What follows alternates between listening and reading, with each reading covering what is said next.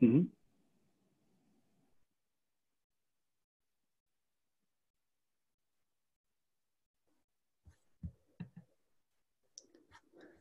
Good morning, everyone, and welcome. We're going to get started in about 2 minutes.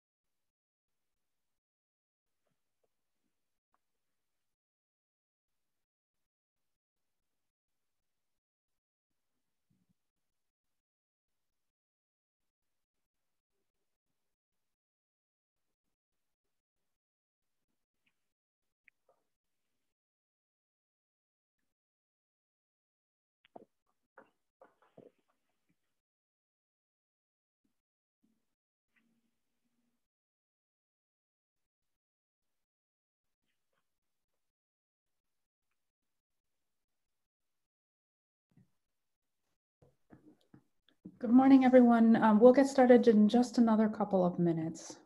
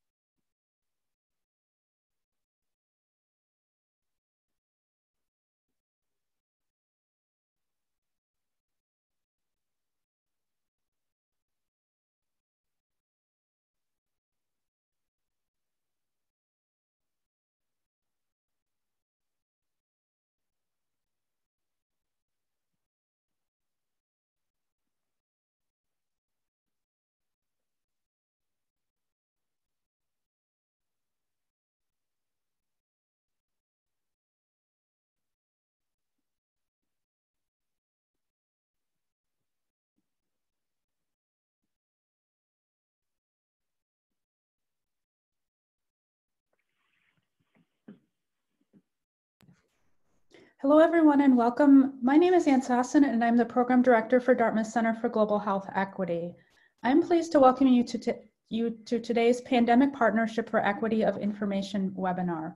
Today's session will focus on the treatment of COVID-19 patients in low and middle income settings and will be led by Dr. David Walton. Dr. Walton is the CEO and co-founder of Build Health International. He is also an associate physician in the Division of Global Health Equity at Brigham and Women's Hospital and an instructor in medicine at Harvard Medical School. David has been working in the COVID-19 unit at Brigham and Women's Hospital for the last several weeks and brings decades of experience working in Haiti and other low and middle income countries. Today's session will be recorded and posted online. A brief document summarizing the information will also be shared following the session. If you have a question or comment, please insert it into the comments section and we'll take questions after the brief presentation. We are able to take questions in English, Spanish, and French today. Thank you, Dr. Walton, for joining us. Absolutely, my pleasure. Thanks, Anne, for having me. I'll say at the outset that we're talking about treatment of COVID-19 in low and middle income countries. And it should be notable to all of you, or I should say explicitly rather, I'm sitting in Boston, right? And so think of me as a surrogate. I think this is now, as we look at the pandemic and where it's hit, it's really hit so far, at least the majority of cases have been in high income countries, China, Italy, the United States. And we're just seeing an uptick in many low and middle income countries. And so my hope is that the next time you hear this talk, it won't be from me or someone sitting in Boston, but rather someone with the experience in those low and middle income countries telling you about their experience sort of on the ground within their settings. So with that caveat aside, I'll jump right in. So, I think it's important to understand, and many of you may have sort of heard this and seen this, that the majority of COVID-19 patients don't require hospitalization. It has a spectrum of presentation, and 80% of those people who get it have symptoms that are either completely asymptomatic, i.e. they don't actually feel anything, they don't even know they're sick, or a cold or a flu-like illness. In terms of feeling like a flu-like illness. But a full 20% are sick enough they actually require hospitalization. And it's important for us to think about, again, I'm sitting in Boston. I have spent much of the last 2 months at the Brigham and Women's Hospital treating COVID patients here. And most of our patients are coming in either as referrals from other hospitals, community hospitals, or they dial 911 and get transferred to the Brigham via EMS.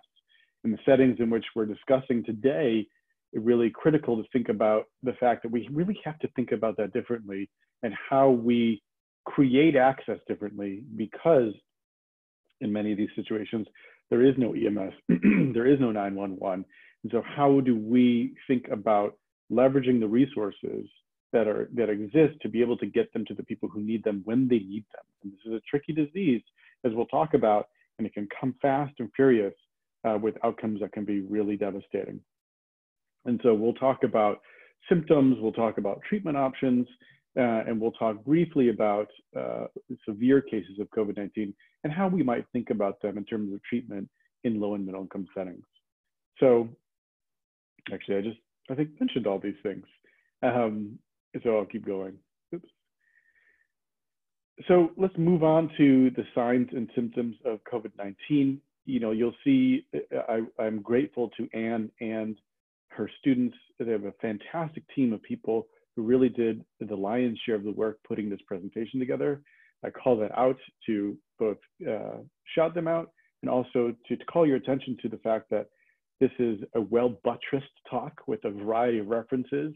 So when you access the PowerPoint presentation or the accompanying documents online, you'll see all of the references from which this talk was derived. Moving into signs and symptoms of COVID-19.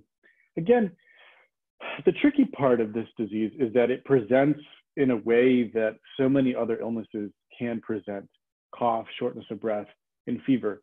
There's large case series in places like Wuhan, where the pandemic originated. And now large case series out of New York, an epicenter in the United States, and case series out of Italy.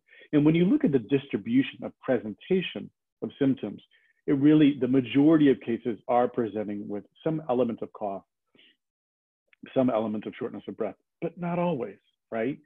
Fever, in one of the Wuhan case series, over 50% of patients who presented didn't have a fever when they came in. They developed it after hospitalization. And so, the presentation can be very tricky, and you have to have a very high index of suspicion in order to really think about, does this patient have COVID, and should I test this patient for COVID if you have testing available? We're going to touch on that in a bit.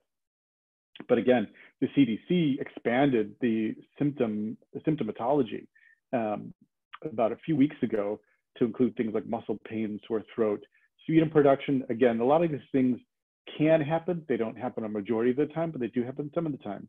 People that I've seen at the hospital, and then again in the literature, you'll note don't present sometimes with cough or shortness of breath or fever. They come in with GI upset. So you think, oh, I ate something funny. And in fact, that's your heralding symptom for COVID-19. So, you know, again, and you may have read in the media, people are developing a loss of taste and smell. Sometimes that's their only symptom.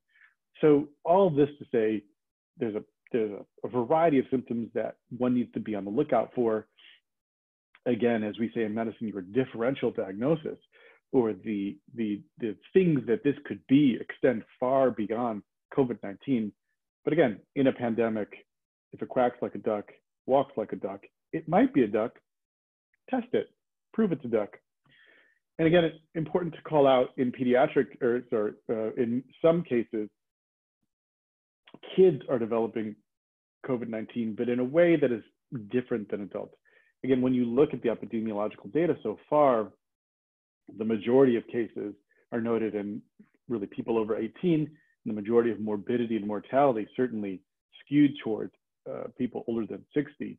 But kids are developing this. We're still really developing a burgeoning understanding of what that looks like. But some kids are developing a sort of a vasculitis type presentation, similar to a disease that they see not so infrequently in pediatrics called Kawasaki's disease. And then some kids are developing a rash on their feet involving their toes, again, accompanied sometimes by other symptoms that is often COVID-19. So kids can, my last point on this is kids can often be asymptomatic carriers as well. So just to take a brief tangent, when we do think about opening schools, what's that going to look like, how we're going to deal with this, it's very, very tricky, because although kids are doing well, generally speaking, they might, infect their teachers, they might infect their parents. And so, moving forward, this is still going to be very tricky to think about as we think about both settings here and places that are COVID-19 that are already entrenched, and also particularly in resource limited settings. So great, I come in, I have some symptoms. Maybe I don't need to be hospitalized, maybe I do. How do we think about that? I think the mainstay of that decision making is really sort of the criticality of your illness. It's a broad statement. How do we really think about that?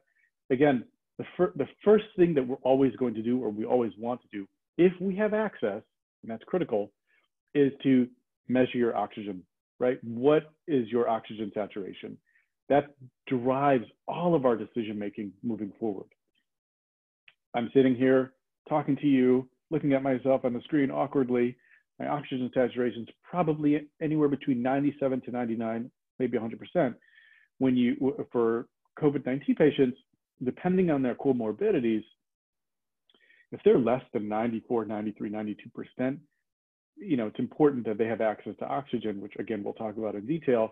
And, if they need oxygen, that's certainly an overwhelming indication that they should be hospitalized to have access to oxygen. Again, but let's say you don't have pulse oximeter, really, the tool that is needed to measure someone's oxygen saturation. Again, you can do these things. You can sort of clinically judge hypoxemia. It's tough and it's not great and it's not overly accurate, but bluish lips in the face that people can develop or bluish fingertips can also be a sign. But in addition to hypoxemia, if people are in general sort of not doing well, meaning if they have new confusion, they might be delirious, as we say, not really clear on their surroundings because it's just a symptom of systemic illness. They may have a pneumonia really manifesting by significant shortness of breath and an increased respiratory rate. Baseline respiratory rate anywhere from 4 to 8 or 10, just sitting here, talking, relaxing, watching Netflix. If you're breathing at a rate of 20 or more, you're struggling, and we need to sort of address that.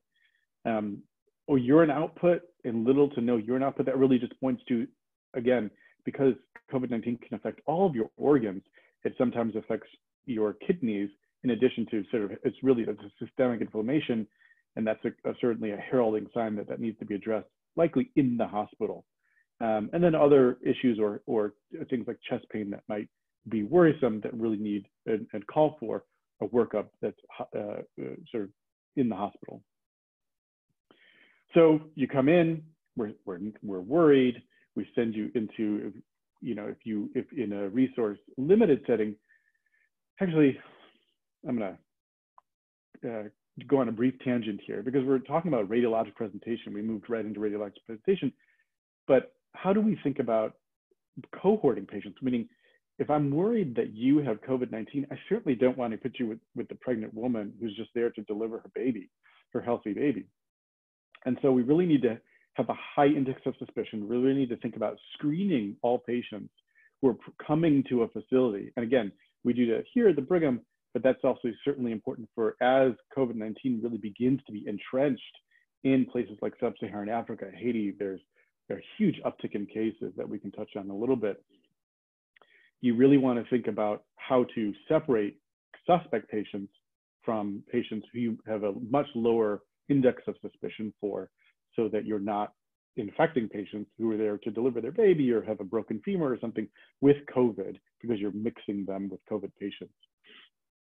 And then we think about testing, and testing is a tricky situation. Here in the US and in other settings, high income settings, we have access to PCR, real-time PCR, reverse transcriptase PCR. Again, you need a very advanced laboratory in which to do that. I think a colleague of mine, Ryan Jiha, is on the phone, who I've known for a long time. And he and I were just texting yesterday about the access in Haiti to RT-PCR. Currently, Haiti, population of 10 million, there are only 2 labs in the country that have the capability of doing RT-PCR. What does that mean? That for your best and most definitive test, there's only 2 labs, 10 million people. You do the math, it doesn't work. So, that in Haiti is, again, representative of many low income countries or very low income countries. And there are struggles around just getting the diagnosis if it's not a clinical diagnosis, right? So all the things that we went through already, clinical diagnosis, we can create a case definition, and they already have that around, cohorting patients and sort of treating them for COVID. But at the end of the day, you really want a definitive test. RT-PCR is the best test that we have right now, but access is incredibly limited. And so you may have heard of rapid tests, so-called immunoassays, right? They're looking for antibody production against COVID-19. The problem with that, and I'll get off this tangent in a second, but the problem with those rapid immunoassays is A, they're wishy-washy in terms of how good they are. That's a rabbit hole we won't have time to go into today. But, and more specifically, wishy-washy, I mean, the sensitivity and specificity is not where you would like it to be in terms of reducing number of false positives and false negatives. That's the first thing. The second thing is, when we think about antibody production, like most illnesses in your immune system, virus, bacteria, etc., or excuse me, virus in this case, you get the virus, it takes your body time to develop the antibodies. So you have these very traditional curves in terms of antibody production, and there are some very specific now for COVID. It's only within day 4, day 6, day 7, or day 5 through 7 really that you're beginning to produce antibodies. And we may talk about this. The onset of symptoms is day 0. You're actually spreading the virus up to 2 to 3 days before the onset of symptoms, right? So you're already shedding virus before you even know you're sick. And so the antibody test is not a great way, given that delay and given the fact that you don't also want to diagnose people quickly so you can both treat them but also prevent them from spreading it to others. Antibody test is not a great way for acute diagnosis for this disease. There's antigen testing and other things and other modalities, but again, it's really, really tricky, and the testing isn't where it needs to be. And there's many companies around the world really focused on this, but I highlight this really because it's a very specific problem to low and middle income countries. And frankly, sitting in the US, we don't have widespread availability of testing, and it's a real challenge in terms of diagnosing and then treating for COVID-19. Let's move on to the radiologic presentation. And so in most resource-limited settings, if you're going to have anything, you're either going to have ultrasound, which is tricky to diagnose COVID-19, but at least maybe plain film chest X-ray, right? And we see that on the right. You see a normalish chest X-ray on the upper right, you know, big black lungs, open air spaces. COVID-19 produces what in the radiologists call ground glass opacities. You'll learn radiologists love these really weird and interesting descriptions of for radiologic findings. Ground glass presentations, essentially as an internist, I interpret that as it's a hazy, what we call infiltrate. So if you look at the bottom right, that's an extreme example. Typically, when patients are coming in and they're just a little bit short of breath, their chest X-rays aren't that bad, but you're gonna see sort of cloudy infiltrates. That's in contrast to what we see typically in a bacterial pneumonia, where we see a big sort of fat white infiltrate that's discrete, and we say, oh, there it is. We can point to it. Oh, there it is. That looks like a bacterial pneumonia. This is much more diffuse involvement in the lung. CT scan, if you have it, is fantastic. We CT scan almost everyone here at the Brigham. Again, many low-income countries and low-income settings, I should say, won't have access. But if you do, it's great to prove that diagnosis out, at least radiologically, and you'll see on the left a variety of scans that show a varying degree of severity of COVID-19. And I can tell you, you know, this is, you know, the radiologist now just sort of automatically, you know, we get a scan, patients, sometimes they're not yet symptomatic. The radiologist is saying this is highly suspicious for COVID-19. We've seen so much of it, and it presents in this very classic way. It doesn't always have to present that way. Sometimes you catch them so early that they then develop those radiologic findings, so the radiologic findings lag. But more often than not, we're seeing these pretty early on. But again, in low-income settings, chest X-ray is your best bet, and your sort of clinical diagnosis and height index of suspicion. Again, we've talked about this. You know, it's the primary findings. That's sort of deep radiology, crazy paving. That's sort of what the radiologists are talking about. Again, for the purposes of this talk, it's diffuse infiltrates, looks cloudy, characteristic finding that matched up with the symptoms. You know, you're in a high index of suspicion. You're really going to push for thinking this person has COVID-19. I will say, you know, again, in settings in which you don't have access to testing, this is tricky because a lot of pneumonias can also present this way: shortness of breath, fever, and diffuse infiltrates. You know, particularly other viral pneumonias or fungal pneumonias classically can present this way. So it isn't a slam dunk when you see this, and you really have to be careful around obtaining, you know, clinically the right history and an understanding of the fact that if you don't have access to testing, you know, it's very, very tricky for the clinical diagnosis. But again, if you do have access to testing, test. It's the only way we're going to know. But other things that we see in terms of laboratory indications. So when someone comes in, we check a variety of labs. But the first and foremost, if you have access to laboratory testing, you're going to want to check a complete blood count, right? So you're looking primarily at white blood cell count, red blood cell count, and your platelets. And that's helpful, but what we particularly see, and the data bears out in these large clinical observational studies of 40,000 patients, 20,000 patients, many out of China, but again, some out of New York, is that they have what's called a lymphopenia. I might have a normal white blood cell count, or maybe a little bit elevated, but the degree of lymphocytes in my blood, which you can get on a CBC, or complete blood count, we call it CBC, is reduced out of proportion to your blood count, right? So you have a normal range of lymphocytes that should be in your blood. When we literally count it, if it's manual, you have a lymphopenia, or a lack of lymphocytes that you notice that is a very classic hallmark, hematologic hallmark of COVID-19. So our index of suspicion, I keep talking about the index of suspicion, particularly in low-income settings, low resource settings, is if you see someone with symptoms, you may not have access to chest X-ray potentially, but you see a lymphopenia, again, you're gonna say, this is potentially COVID-19. If you have a more robust laboratory and you can do tests like D-dimer, lactate dehydrogenase, we call it LDH, C-reactive protein, ferritin, sed rate, those are essentially, if I bunch those all together, those are inflammatory markers. There are many people who would say, oh, that's too much, that's too dull of a knife you're using to describe these things. But let's just keep it simple. These are inflammatory markers. We're going to see inflammation throughout the body. These are going to go up. The higher they go up, the sicker you are. These are correlated. They're not always exact, but they're correlated.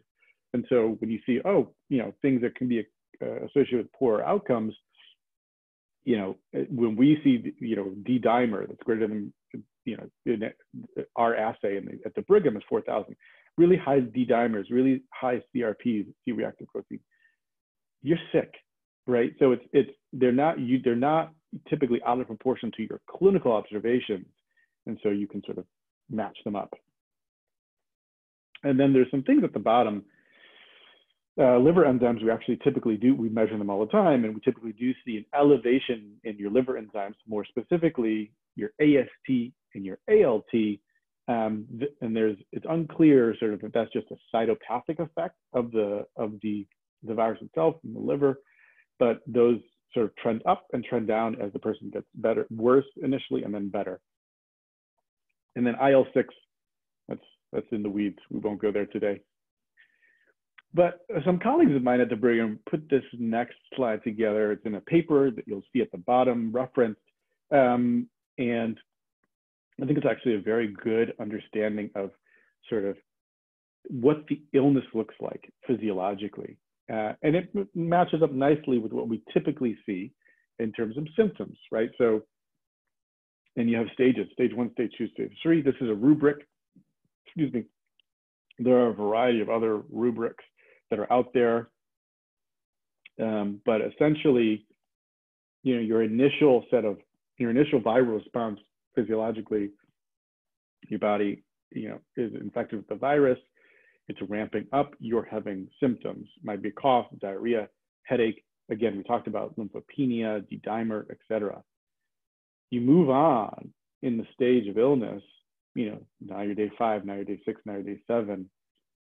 The viral response phase is decreasing, but your inflammatory response, really essentially your immune response, is increasing, right? And this is important because unlike other illnesses, we see this very unique and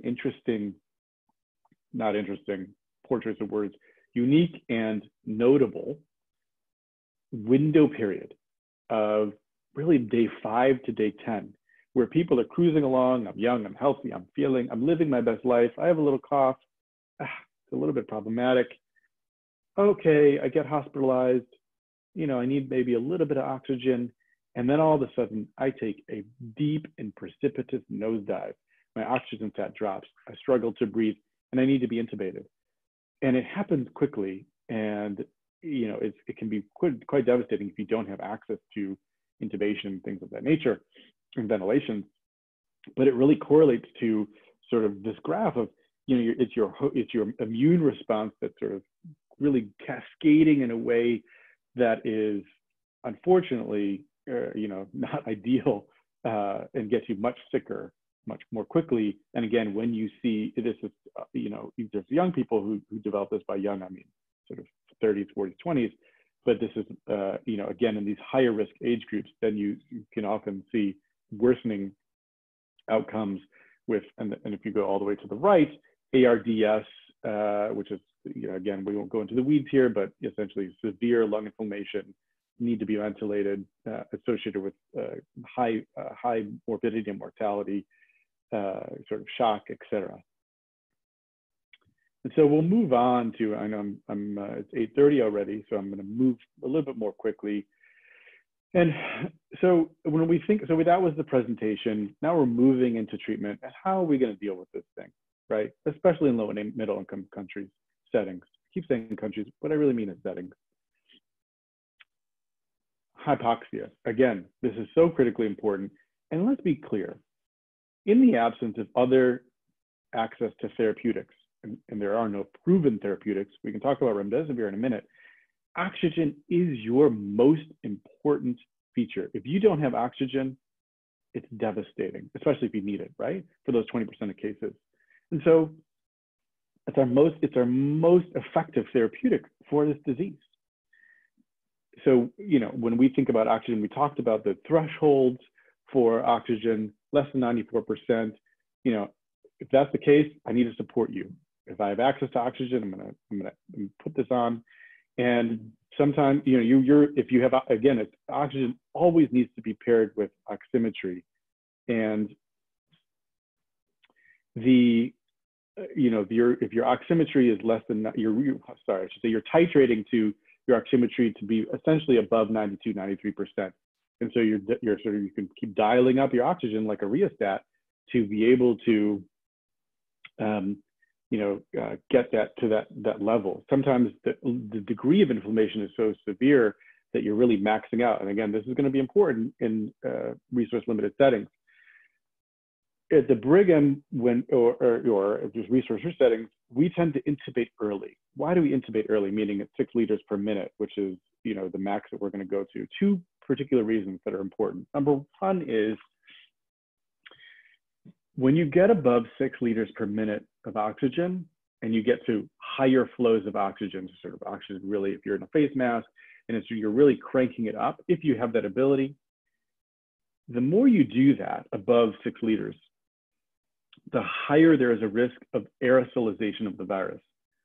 I'm not going to go on a tangent, but all this is to transmission of dynamics, but important to note that we always think of this currently, most of us, there's some conflicting data, the virus is spread by droplet nuclei, right? 6 feet, mask, the whole thing. But if there are cases in which you can aerosolize the virus, meaning the virus then is able to hang in the air for a little bit longer amount of time. It's in smaller nuclei that float as opposed to drop to the ground. And so there's a higher risk that healthcare workers or anyone else in the room can get infected. And so when you turn that oxygen up, there's a higher risk of aerosolization and a higher risk of what we call in the biz nosocomial infection. Nosocomial infection is just a fancy way to say virus or any illness that is transmitted in the hospital. So that's concern number one. Concern number two for high levels of oxygen is that you're gonna max out. And you know, when you don't want to, at least in settings like here, you're gonna wanna intubate early so you don't have to intubate emergently when someone is in cardiac arrest or what have you. And so we tend to do that. Let's be clear, a lot of low resource limited settings don't have access to ventilators or intubation. And so their best bet is to max out the oxygen. It's tough, it's gonna be challenging. And you know, I think without access to ventilation, you know, there are going to be poor outcomes. We're gonna slip over the slide because ventilation is a deep, dark hole that we won't have time to go down. But I will talk about this because this is actually critically important. And this is what's called proning. So proning is just a way that we say to lay on your belly, essentially. And there's a lot of really interesting data. We've done proning in medicine, particularly for ventilated patients who are intubated on a ventilator for years, but we do it typically when we're struggling to ventilate them. It's really challenging, and we prone them. It's one of our last ditch efforts to try to improve their oxygenation. But there's interesting and really compelling data so far, still collecting all that data, at least people are, that if you're either here at the Brigham or in Boston or wherever you are, or particularly in a low-income setting, and you don't have access to intubation, you can improve the recruitment of other alveoli in your lungs by proning. And so you essentially, if you can, people are either on their side or on their back, typically, you ask them to lay on their stomach. And what we typically see, if it's gonna work, is you see an incremental increase in their oxygen saturation, right? So they're on 3, 4, 8 liters of nasal cannula, and you're struggling to get them above 90, they prone, and without touching the oxygen, the supplemental oxygen, their oxygen saturation goes up. And so that can be a really great tool in any setting, but particularly in resource-limited settings, to try to maximize someone's oxygenation. And this is a great, you can refer to this after the talk, a great sort of slide that was put together, this particularly by Elmhurst Hospital, which is in New York, which was in the epicenter of New York's significant outbreak. We talked about the need to transfer to the ICU in terms of oxygenation. Obviously, if there are other ways in which the patient is unstable, heart rate, blood pressure, et cetera, or if they're really, really high risk and you can transfer them, you're going to. But again, sometimes that transfer is not an available option. We're going to move to therapeutic options here in terms of pharmacologic options. And I mention this because, let's be clear, there isn't anything great out there, right? But there's a lot that's being studied right now, and a lot that is hopefully going to come out in terms of potentially effective therapeutics, pharmacologic therapeutics in the coming days. But let's take a look quickly at what there is some data on. Those of us in the United States have no doubt heard about our president, who is, to our great surprise, taking hydroxychloroquine as a prophylactic. There's a lot of observational data, not head-to-head placebo-controlled, but large case series out of China, out of the US, just looking at them yesterday, in which hydroxychloroquine is just not effective. Again, there needs to be, the observational study design is not great, but it's enough to say, A, it's not overly effective, we've stopped prescribing it, and B, hydroxychloroquine is risky. It can have significant effects on the electrical system of the heart, and it can have significant deleterious effects and cause fatal arrhythmias in some people. So if you have access to an EKG, if you're giving hydroxychloroquine, which again we're not, but if you're giving it, we were checking EKGs daily, and if the EKG showed particular parameters for the people who were curious, a QT interval that was greater than 500, we wouldn't give it because of the risk of fatal arrhythmia. So it's not like it's sort of take it and if it, it'll be fine. It's risky. And so we don't recommend taking it as prophylactic. There's no data. We don't recommend it as a therapeutic. The data suggests there's no benefit. Hydroxychloroquine plus azithromycin. Azithromycin is it's an antibiotic with significant anti-inflammatory effects. Again, initial data, really no benefit. Lopinavir, ritonavir, that's an antiretroviral used in HIV. Again, the data doesn't really support it. Remdesivir, you've all heard of remdesivir. Many of you might have heard of remdesivir. It is an antiviral, originally designed to treat Ebola, and I think maybe something else. Didn't work, but now the initial data, it's important to note, the initial data demonstrates effectiveness. But what is our endpoint for effectiveness? What's been measured and what we need to understand is that right now, what they're saying is it shortens the duration of illness. Doesn't change mortality yet that we know. Again, these are still endpoints that are still being figured out. Doesn't change other things. And that's mortality is something that you really, really want to know in terms of a hard endpoint. But we do know so far, the data is compelling that the average duration of illness for someone is less. And there's some initial data that there's potentially some mortality benefit. That's great. That's fantastic. This is why there's now, they're trying to increase the production of remdesivir and distribute it. But of course, the next question is, oh, that's great. It potentially works. What's access? Access is limited. There are huge questions around equity and access in the US, where we're still struggling to distribute it. Huge debate around where access is being granted and where remdesivir is being distributed versus where it's not. So even within the US, there's a lot of controversy, and we're not even talking about low resource settings, where in fact, if history is a guide, there is always a delay, a significant delay, really the cost of which is measured in lives, in effective therapeutics that are distributed to those who I would say need them most. And so this is going to be tricky. It's going to be hard. It's going to be, I think, a huge challenge. There is the Gilead, the manufacturer, did, I think, agree last week to extend the licensing to some generic distributors, or maybe not generic distributors, but some distributors out of India and somewhere else. So that's actually a step in the positive direction, but I still anticipate equitable distribution of remdesivir is going to be a challenge, as is every other therapeutic. It's important to note also, oxygen is not ubiquitous. It's ubiquitous here, where I sit, but certainly in low and middle income settings, oxygen can be really vanishingly rare, particularly in rural healthcare settings. I was looking at data from Kenya the other day, where 58% of their 30,000 hospital beds have access to oxygen.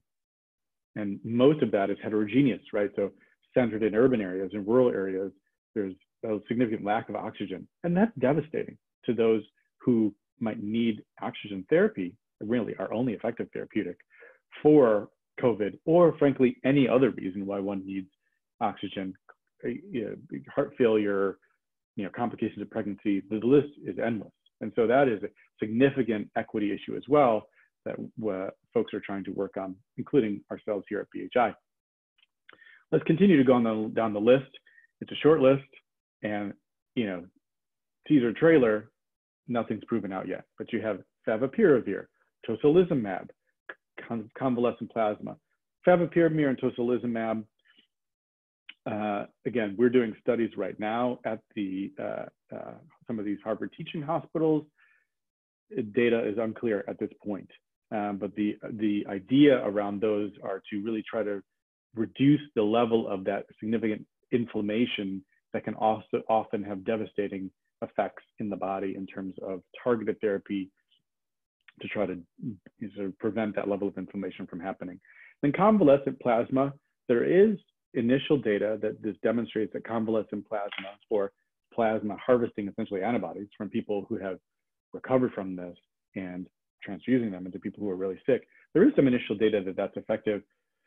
It'd be great if it is, but again, when we think about limited settings, resource limited settings, it's complicated, expensive, and can't really scale in any significant way. So, we're still on the hunt for effective therapeutics. And then finally, antibiotics in and of themselves, this is a virus, they're not effective.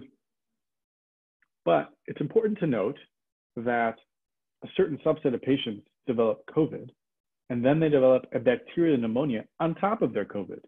And so it's important to, if you have a suspicion for a bacterial pneumonia superimposed on the COVID infection, that you administer this antibiotic. It happens not infrequently. And then finally, one last thing before we get to the questions, and this is important in any setting, is there is emerging data that people who have COVID have a tendency to clot much more than those who do not. Now, although that sounds somewhat benign, it actually isn't, because this tendency for clotting manifests itself in potentially life-threatening and devastating ways. So there's a study out of the Netherlands that's referenced here, and they looked at ICU patients. Most of those patients were intubated. And what they found was 30% of those patients developed either what we call a deep vein thrombosis, or a clot in one of the deep veins, or a deep vein thrombosis that ultimately developed into a pulmonary embolism. Now, that's important. But why is that important? A, that's a huge percentage of those patients. But the kicker is those patients were already on prophylaxis for prevention of clots. Anyone who's in the ICU, our protocols in most hospitals are, because there's a tendency to clot in general, particularly with severe illness, we give them a prophylactic dose of a heparin product. Thin the blood just a little bit, try to prevent clots from forming. There's a higher incidence of clots forming, particularly in the ICU patients outside of COVID, but also in hospital settings as well. So we always prophylax. In the cohort, which I think was 140 or 180 patients or something therein, 30% of those patients on prophylaxis still developed large clots, some of which were life-threatening and devastating. And so this is particularly important because it really fundamentally changes the way that we think about prophylaxing our patients. And when you have a COVID patient who's critically ill and they're not getting better with oxygen, with your other supportive care, and that maybe their chest X-ray just shows mild inflammation, your index of suspicion for a pulmonary embolism or something like that has to be higher because there's a higher tendency to clot. You also, those of us in the US may have read in the media anyway about some very, very initial data, it's not borne out well, but very initial data around younger people, by young I mean 30s and 40s, 20s to 40s, who are developing strokes. Again, they're young, they have some mild symptoms, they have a stroke, they go to the hospital, they have a stroke, and then they're found to have COVID. And COVID was obviously what we think is that it made them have a higher tendency to clot. They clotted, unfortunately, in their brain, in the arterial system, and they ended up having to go to the hospital with stroke-like symptoms. Devastating, absolutely devastating. And there's also evidence that there's initial evidence that there's some more heart attacks that may be related to clotting as well. So this is all emerging, but particularly for the settings that we're focused on today, really important to think about prophylaxing all patients. There's a lot of differing recommendations around prophylaxis. This is some empiric recommendations that folks have in some hospitals here.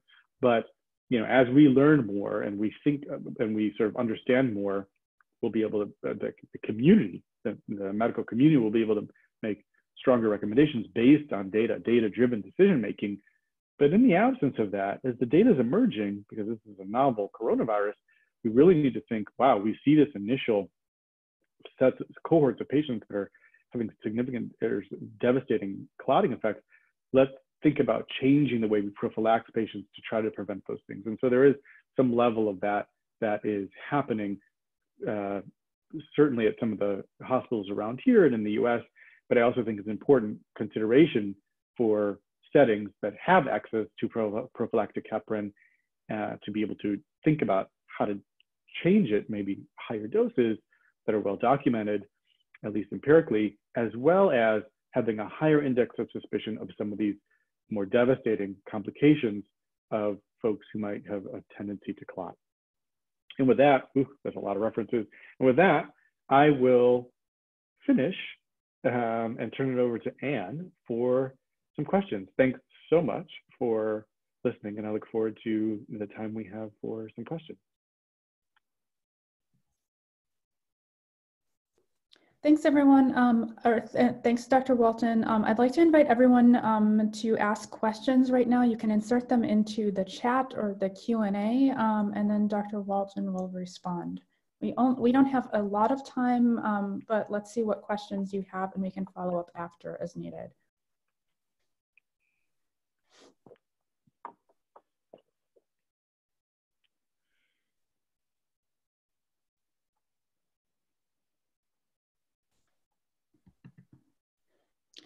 I have a first question for you. Could you talk briefly about treatment ethics in very resource-limited settings?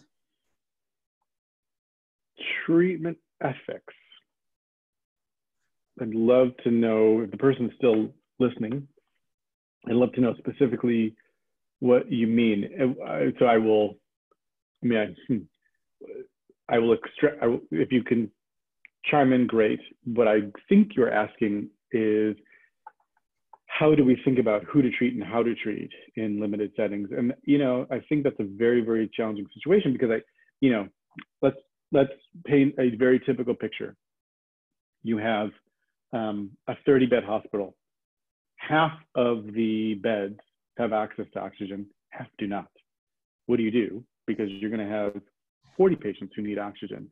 And, you know, this is ethically murky, and I would be lying to you if I told you I had the right answers. Now, I'm going to divert for a second and talk about an analogous situation in the US that some of you have heard about, which is in places like Louisiana and certainly in Italy, they had to make decisions about who to ventilate and who not to ventilate because there was a lack of ventilators and there was an overwhelming patients who needed ventilators. And so they came up with a set of criteria. I can't tell you I know a lot about that. I didn't read about the Italy criteria. But in fact, in the US, because we were so worried about this crush of patients and lack of ventilators, it's state by state really developed their own guidelines. And I haven't reviewed Massachusetts guidelines, but I will tell you this, that the folks that I was having conversations with were extremely worried about unconscious bias, about bias in general, creeping into the decision-making. And again, most people are not sort of making Machiavellian decisions about who to ventilate and who not. And this is every clinician's absolute worst nightmare. However, when you develop a rubric, how do you guarantee equity, right? Oh, so example, you'll see in the US, a lot of African Americans, there's emerging data, African Americans are faring worse, they're hospitalized more and they're dying more. And so you can say, well, you know, we're just gonna have a neutral score based on comorbidities, et cetera. But when you look at the legacy of racism in medicine and you look at access to care, you know, there's a lot of cofactors that creep into any sort of analysis you're going to have or sort of guidelines you're going to have. And so, you know, to create these guidelines that sort of that need to reconcile our racist past and racist present, frankly, in terms of how we think about medicine, and these disparities are really, really tough. If I take that back to resource limited settings, I think they're going to sort of fall into these similar categories. Race obviously might not be an issue. It might, depending on the setting. Tribes, there's a lot of different in-groups and out-groups in a lot of different places. And you know, there's male and female dynamics. So these are really tricky. You know, I'm basically answering your question by not answering your question, and let's be clear. But I will say it's a great question and I'm not gonna, I can't tell you that I have the answers, but I will say this is a very important thing to think about, especially with the lack of resources. And when you do have resources, those are going to be limited, and really the thoughts around equitable access is critical. The other thing that I would say is it shouldn't be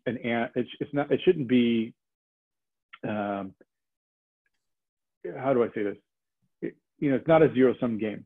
You know, in some cases it is, but this is, it just increases our efforts here in this country and other places that are resource rich to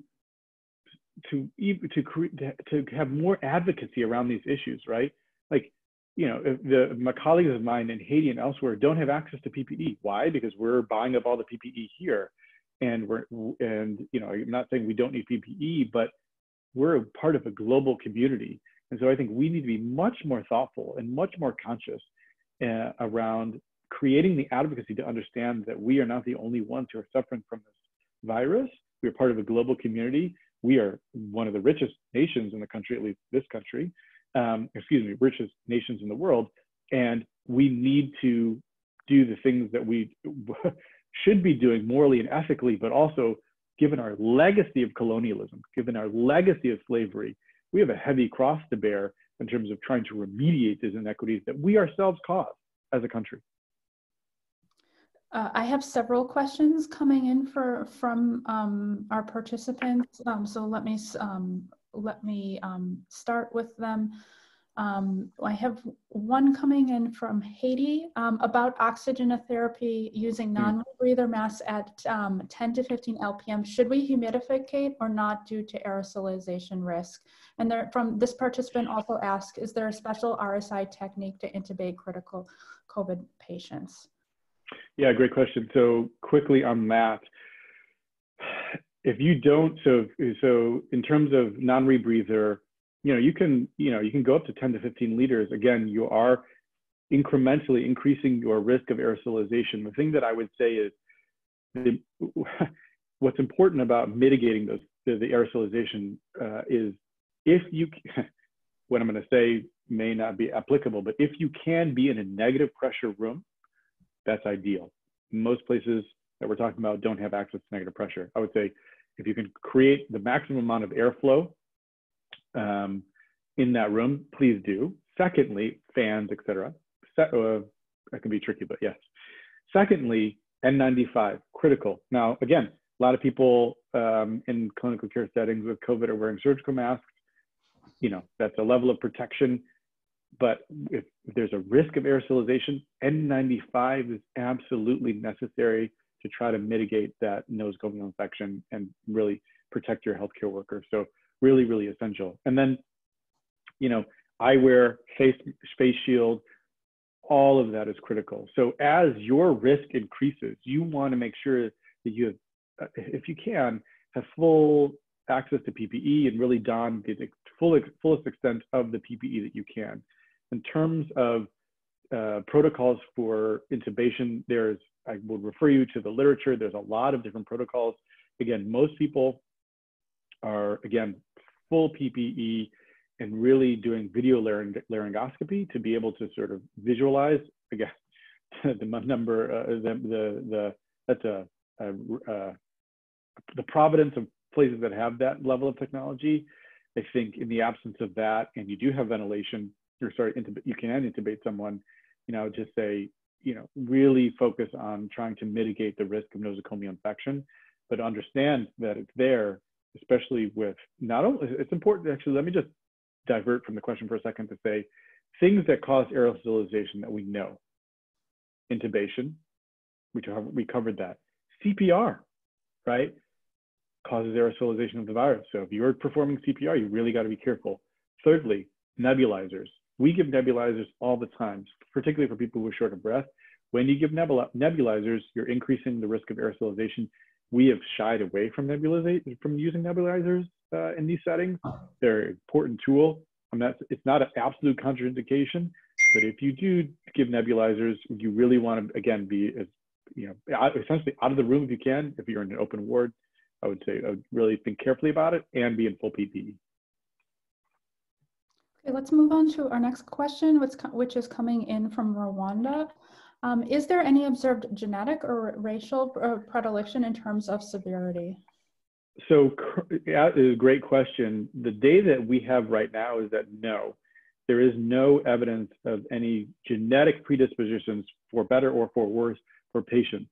What we typically see, at least in the United States, is that this cleaves along race and class, which are the issues that we struggle with here in this country. But I would say, you know, race, class, and socioeconomic status. And so like any other pathogen, this has a predilection for the poor and the vulnerable. And so they typically fare the worst.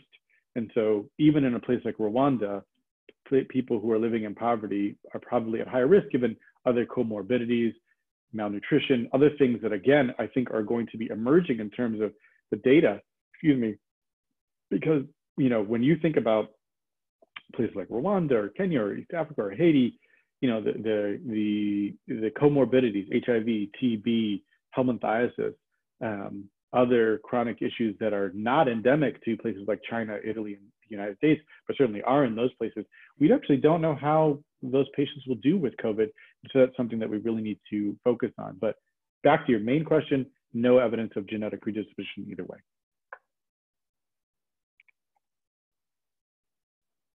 I have a question from a participant in Haiti. I'm going to unmute that participant so that she can ask it directly.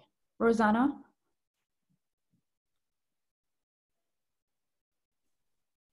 Hello. Hello. Me? We can hear you now. Okay. Thank you very much for this presentation. I'm sorry for my English because I know I don't speak very well, but I want to know something. In Haiti, we have a lot of problems, for example, to do some exam. If we, especially the dimers, ferritin, and other things, if we have a good suspicion, we have the patient, the severe patient, who's coming with, for example, bad saturation and comorbidities, and then we think this patient, we know about the thrombosis will exist in this pathologies. Can we start the heparin treatment, not prophylaxis? So that's a really good question, and I'm glad you asked. So let me rephrase the question. Your English is excellent, and thank you. I would love to speak to you in Creole, but the other audience members might not understand, so we won't do that.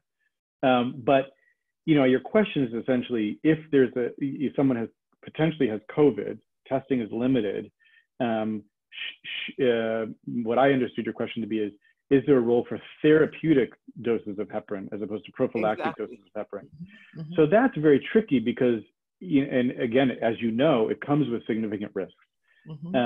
You know, your index of suspicion for essentially a DVT or a PE would need to be really high. Again, I would point you to, if you're worried about a DVT, if you have access to ultrasound, fantastic, great way to do that. X-ray might show you a pulmonary infarct or a discrete infiltrate that's relative to inflammation around an infarct that's much rarer. You might not have access to CT, which I never did when I was in Haiti. And so, you know, I think it's a clinical judgment and a clinical decision-making, but I would say given the risks and benefits, understanding that more often than not, well, it's tough. The data's tough. We don't have a lot of data around this, but you know, like anything, when you don't have the tools, you're going to do a lot of empiric treatment. What I would say is if your index of suspicion is high for a DVT or a PE, you know, I think I would say, depending on the person, depending on the details of the case, you should consider therapeutic heparin. I guess the question then becomes, you know, when do you stop the heparin? There's a whole series of things when you start something that's empirically, how do you deal with that moving forward? Again, that, you know, I think you live with daily, and I think it's a challenge there. But I would say it's really a case-by-case basis, but your index of suspicion and pretest probability for DVT and PE would need to be pretty high. All right. Other thing, and in our case, we have a stable patient, but we know he had comorbidity. And then we ask them to do sport, exercise. Sometimes they at home, we call to them every time to ask them how he's feel. Other thing in Haiti, we have, for example, now in Saint-Marc, we take about 5 and 6 days before we have the result for the PCR. Yeah. And then, it's a lot of time, and then, you know, the pathology progresses, and then sometimes I ask them to do exercise. But do you think we can give some aspirin for prophylaxis, like 81 milligrams? Yeah, no, it's a good question. I don't know if there's any data to sort of go either way on that, but in the setting of what we talked about in terms of, you know, tendency for thrombosis, you know, and again, it's unclear what's the, you know, the underlying sort of cause of thrombosis, whether it's platelet mediated or not platelet mediated. But, you know, if you're giving, the addition of an aspirin daily, I think, is a low risk, potentially higher reward empiric treatment that you might consider. Given that we're just, you know, we're in a data-free zone here. And so I think, you know, aspirin it could be potentially beneficial if it's a platelet-mediated clotting cascade or a clotting issue versus not giving it. So I think that would be a fair empiric therapy. All right. Thank you very much. Thank you. Good luck in St. Mark. Thank you. We still have several questions, so I'm going to move on to the next one. It seems that oxygen is the cornerstone of treatment. Knowing this might be hard, but is there any data about the importance of using high flow oxygen versus nasal cannula to negate the need of intubation? I mean, basically, there's no data only, the data, let me put it this way.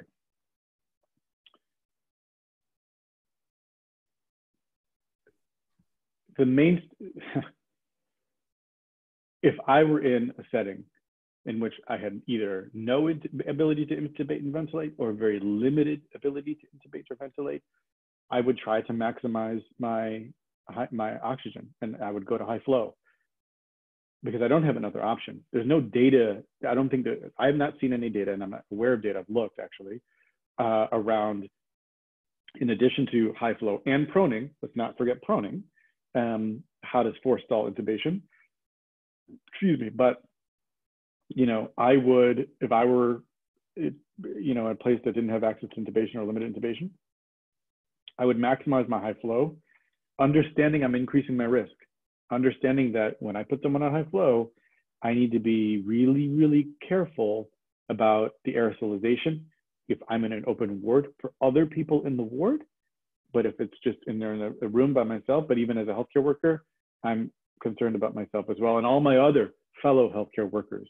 So again, there's not, I don't think there's great, all these questions are great. There's not hard and fast evidence and answers, but I think in the absence of certain diagnostics and therapeutics, you do the best you can. And yeah, I would use high flow, understanding the risks. And that's what I want to underscore. Do what you can, understand the risks to your healthcare workers, because again, you know, healthcare workers get sick and then there's no one to take care of the patients, and the healthcare workers themselves are sick. So, you know, you really want to be cautious about, you know, just making sure that everyone's protected if you can. Okay, our next question is coming from Honduras. In countries like Honduras, and institutions are probably going to use a mix of medications in patients and approaches from home isolation to hospitalization. Can you briefly give your opinion on these different approaches? So it's a great question, and it gets back to how do we think about controlling the spread of the virus, right? So that wasn't your question, but it is your question, kind of.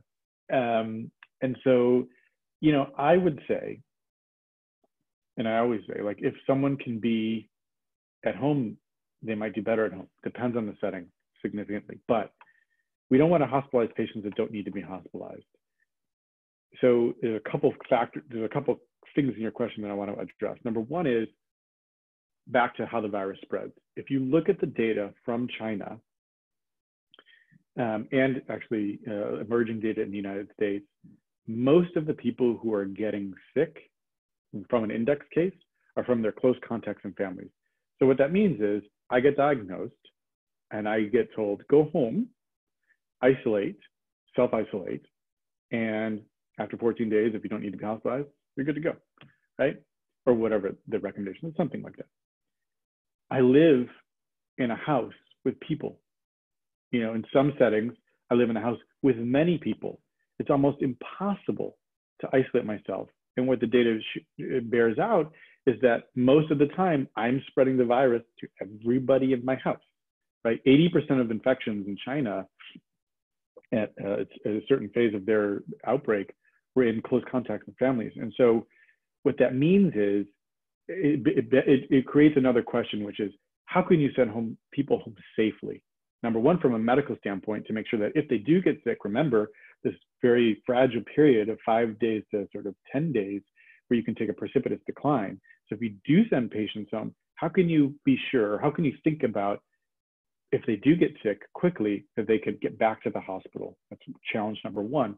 Challenge number two is if you do send them home for self-isolation, how can you be sure that they're self-isolating in a way that actually can happen? And in so many settings, it can't happen. I mean, again, self-isolation also implies you have lots of rooms in your house. Some of these places don't have a lot of rooms, or people are sharing beds, families are sharing beds, families are sharing rooms. And then thirdly, if I say, okay, it's really important to go home, again, it's also important to remember that a lot of people lack the social supports, right? Because if I am told, and this is a problem everywhere, if I'm told to go home and don't go out, how do I get food? How do I get, you know, all the things that I need for my life? So, especially in places with significant food insecurity, especially in places where, you know, I might have to go get my water that, you know, I don't have running water and I have to go get it somewhere and maybe my family can't. So all of these things, these recommendations that we make, it's really important to recognize that, you know, when we say wash your hands, that that implies that I have access to running water or some source of water and soap. A lot of people don't. So, you know, I think if you look at places like China and South Korea and Vietnam, what they did, and again, Guatemala might be different in terms of the ability to do this, and I have no idea what their national protocols are, but because they knew the data, and because they knew that most people got sick, infected other people at home, what they did and what people are trying to do here in the US and other places too is to say, can we put this person in another place in the US, it's like college dorms, there's no school right now, or in some setting in which we can isolate them from their family, give them all the support they need, nutritional, and observe them, because if they get sick, we transport them right to the hospital. And so we're doing two things. Number one, we're making sure if they get sicker, we can get them to the hospital quickly, and that's our responsibility as the institution, whatever you consider that. Number two, they're not with their family, therefore they're not getting their family sick. You know, that's ideal. In the US, we don't do that. We're trying. The US is a mess, an absolute mess. But in other places that are less able to, from a governmental standpoint, either have the resources to do that or the political sort of nature to do that, it becomes very tricky. So then you say, well, okay, what about hospitalization? Hospitalization is great, but you don't want to fill up your hospital beds with patients who don't need to be hospitalized, because then when the people who are really sick come in, then you don't have space for them, you don't have room for them. And what we've seen in a lot of these outbreaks is, you know, it follows the curve, It's mass and it's time. Low number of cases, and then you hit that inflection point, and then it just, it's a logarithmic curve. And so, you know, your hospitals quickly turn the corner. It's happening in Haiti right now. I think the colleague from Haiti who was in St. Mark, I think her question stems from the fact that she's probably talking about real patients that she has, because I know, because I used to work in Haiti, Haiti is seeing a lot more cases. 2 weeks ago, they hardly had anybody.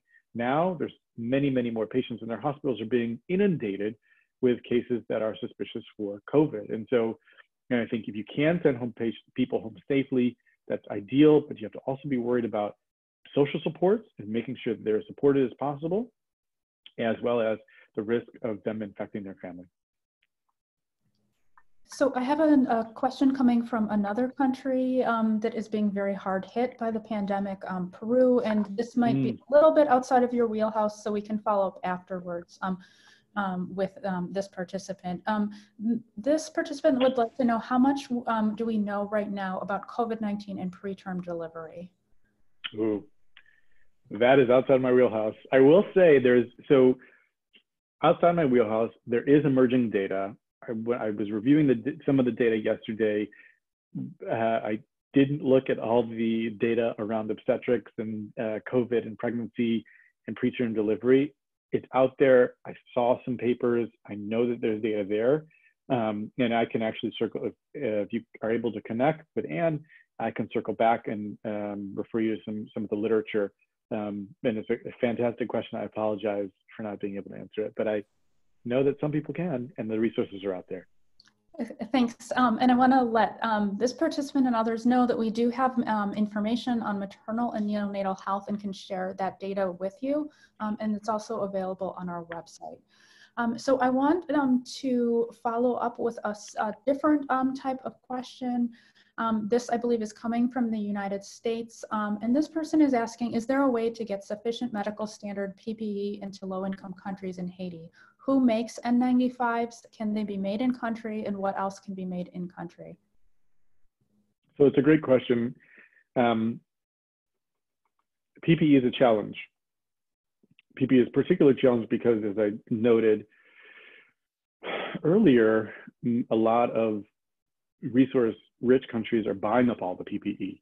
There's a limited market. Many of the manufacturers are in Asia, particularly China. And you know, the inequities of globalization are at play here, like they are in so many other instances, in terms of those with more power and control subsuming all the resources. So, you know, can PPE be made locally? It depends. Some can, some it's much more of a challenge. N95s are tricky. They need to be standardized. I think they're pretty technical to make. And so unless there's a manufacturer in your country who can make N95s, that's going to be a very tricky problem to solve. And if they're not there already, I think it's pretty, I can't say I'm an industry expert. I think it's pretty hard to stand that up. What I would say is the rest of the PPE, outside of the Tyvek suit that some are wearing, but some of the PPE can be either made in country and or you can find workarounds. So for example, I know that in a variety of countries, Haiti including others, people are making 3D printed face masks, right? And 3D printed eyewear. Those are fantastic. Those are generally affordable, can be made in country if you have a 3D printer or folks who have a 3D printer and the ability to scale up in terms of their production.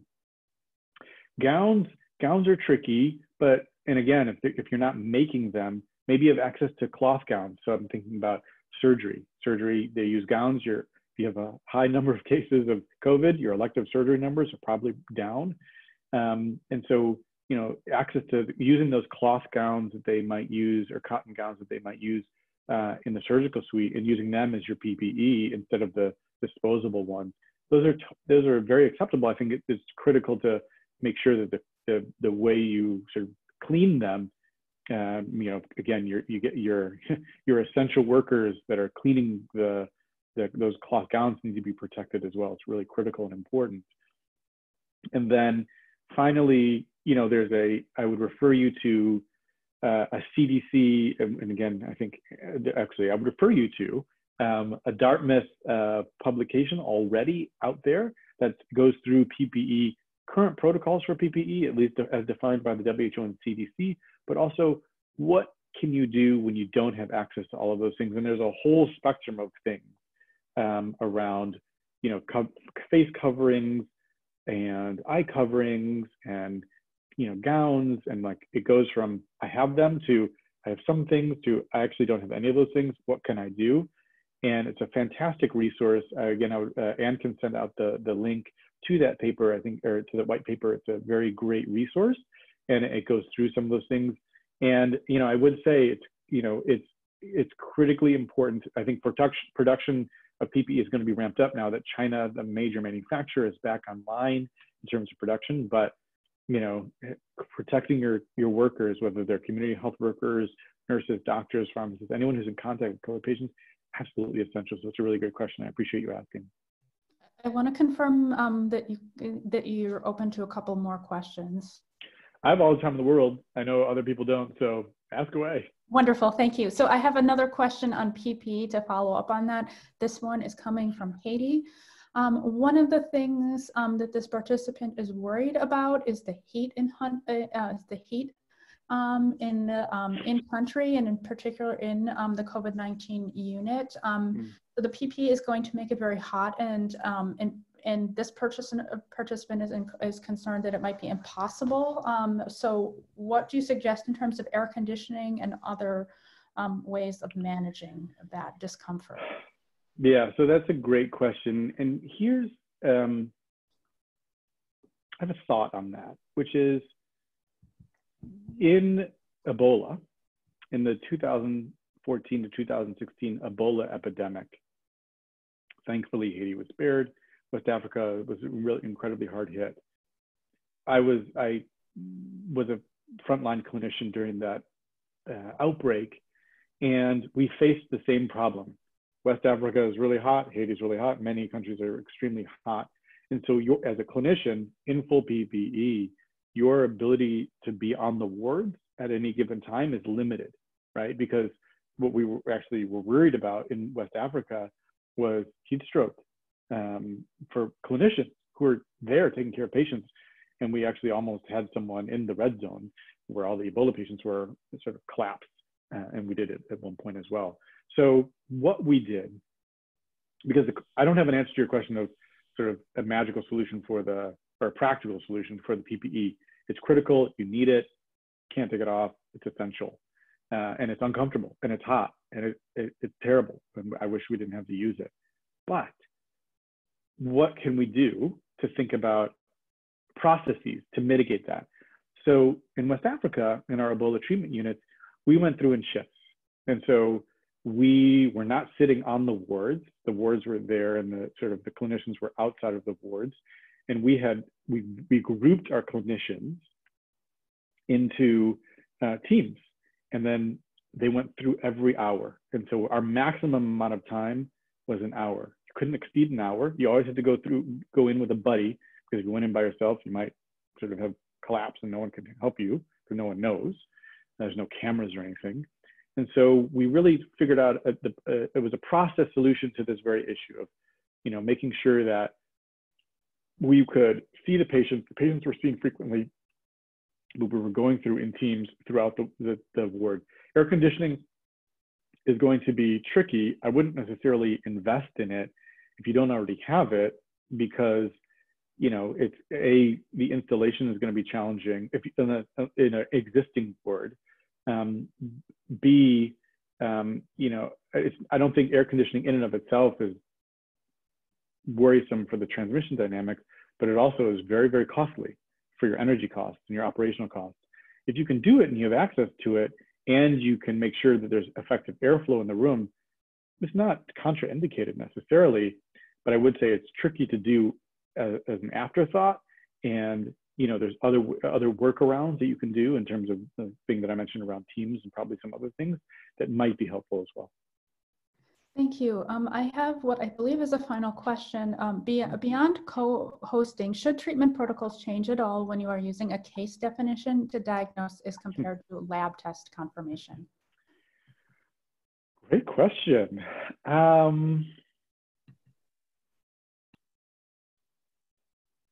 Probably,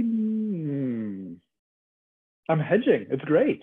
It's a really thoughtful question, and I think, here's what I would say. I would say if you're using a case definition, inherent in the case definition is the fact that it's not a confirmed diagnosis. And so one of the ways to think about it is to always have that in the back of your mind, and to say, I'm treating for COVID, which again, in many settings is supportive care, oxygen, your mainstay of therapy. We've talked about that.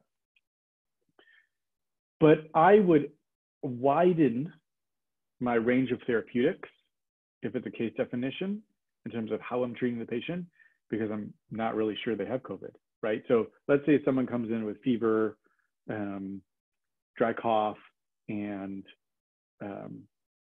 shortness of breath. COVID, probably COVID. Okay. Admit them to the COVID ward, and they're not getting better. I'm going to actually two things. One, I'm going to if I can broaden my differential and broaden my workup, I'm going to do that. Does this person have TB? I don't know. Maybe presents in the same way, or it can present in the same way. So I'm going to think about getting, getting sputum microscopy, which many places have access to. If I have a gene expert, I'm going to try to get sputum, test them for TB, right? I may think about starting empiric antibiotics if I think it's a pneumonia, a bacterial pneumonia that looks like COVID, but might not be COVID. So I think the treatment of COVID doesn't preclude your ability to both think about other things, work up other things, and empirically treat other things as you're sort of thinking about COVID plus. Is this COVID, but is it something else that I really need to figure out, and it's masquerading as a COVID-19 patient?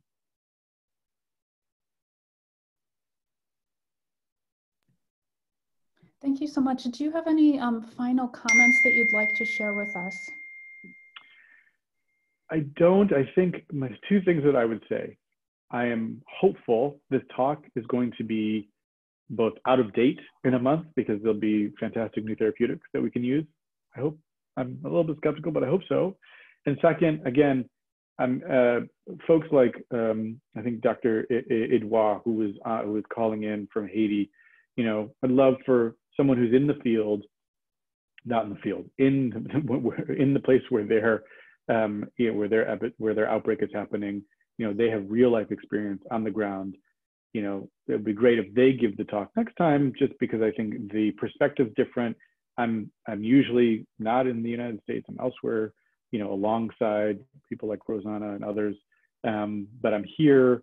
I'm a surrogate. I'm a fill-in for my amazing colleagues who are in other places that are hard hit. And I think that's going to be a fantastic next step in this talk. But also, you know, keep a close eye on the literature if you have access to it. Thankfully, most of the literature that's being produced by the medical journals is not behind a paywall. So it's open access, and we're really grateful for that. I mean, everything should be like that, let's be clear. But, you know, we have access. Everyone should have access, if you have a stable internet connection, to the emerging data. So much is changing. We're learning so much. Keep a close eye on that. And to the extent that you can change your practice if you need to based on that data, that's great. So, you know, those are my closing comments. Thank you so much, Dr. Walton, and everyone who has joined us on the line today. I wanted to let you know that we are posting the materials on our website. We can also share that and materials with you afterwards. We want to hear from you with the other topics you'd like us to cover in coming weeks, and if there are other ways that we can be helpful with your work. We'll look forward to seeing you again at our next webinar session. Thank you, everyone. Thanks so much. Thank you.